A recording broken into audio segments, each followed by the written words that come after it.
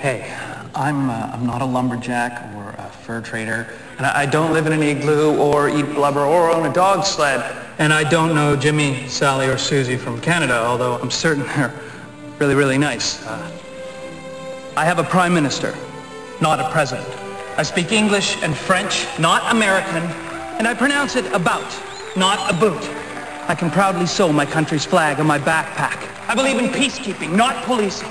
Diversity, not assimilation, and that the beaver is a truly proud and noble animal.